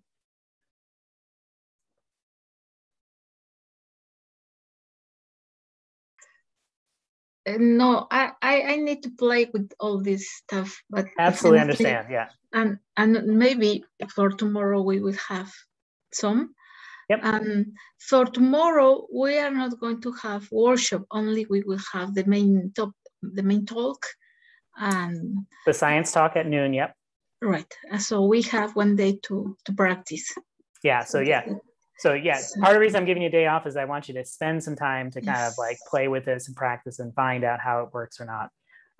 And I think, yes, as you start to explore, you'll find some things that work or don't work. Errors will come up that you're not quite sure what to do with, and we can definitely help with that. Yes, definitely. We will just vary with the next. For tomorrow, we will be playing with all of this. Yeah, definitely. Yes. Wow, this is good. It probably feels like a little bit of a fire hose right now. So yeah. Yeah. Okay, well, if there aren't any questions, then Juan, did you have a question? Yeah, I wanted to know how we could attend to office hours, because I think Dino has office hours right now. Yeah, so Dino, do you want to switch over to your Zoom office hours? So I know we had this confusion yesterday because I stayed on this Zoom link, but I think Carlos went to the office hours and I wasn't there. So why don't we, if you want to attend Dino's office hours, we'll switch over to that Zoom link as soon as we're closed up here. And do you have access? Do you know where to find that Zoom link? I just put it into the chat. Yeah, oh, Dino just put in the chat. Thanks, Dino. Yeah. Okay. And where can we find the Zoom link for the office hours anyways? So if you go on the web page that I sent yesterday, the calendar has the links embedded in the calendar dates. So if I go to, so go to the home here. Oh, you can't see my screen. Sorry. There we go. And it looks like it's a little, I think my computer's pretty frustrated with it by now. So what I might do is actually put the links in here as well, but the calendar here, as it comes up, should have the Zoom links embedded in there. Okay, no worries. Okay, yeah, my computer's just doing too much right now. Okay, so here we go. So if I click on Dino's office hours, you can see the Zoom link right here. Okay, great. Okay. Thank you. Yeah.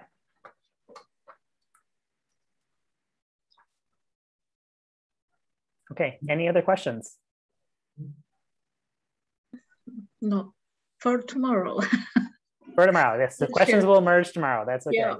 Or maybe at the 9. Fair enough. Yes.